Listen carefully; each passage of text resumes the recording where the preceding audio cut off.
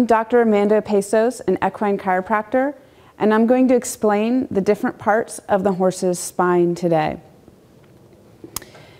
The neck is the cervical spine.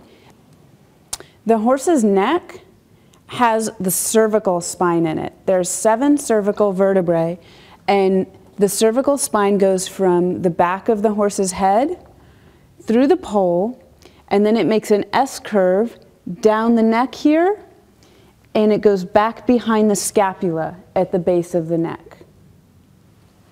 The thoracic spine starts here underneath the scapula, and the vertebrae are very deep in the horse. They're about this far down from the withers inside the horse's body between the shoulder blades, and it goes from the middle of the scapula back to the end of the rib cage right here. The lumbar spine goes from the back of the rib cage to the sacrum. The sacrum is a big triangular bone right here at the base of the spine.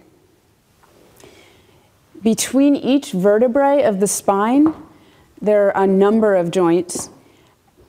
There are 133 joints. Between each vertebrae in the horse's spine, there are a number of different joints.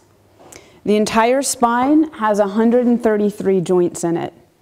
For your horse to be supple and move well and move equally right to left, all of those 133 joints have to be moving well. As a chiropractor, what I do is make sure that all those joints are moving as well as they can. And if some of them aren't, if there's certain joints that have a fixation and aren't moving as well as they should, I restore motion to those joints. I'm Dr. Amanda Pesos, an equine chiropractor. You can find my contact information at www.equinemovement.com.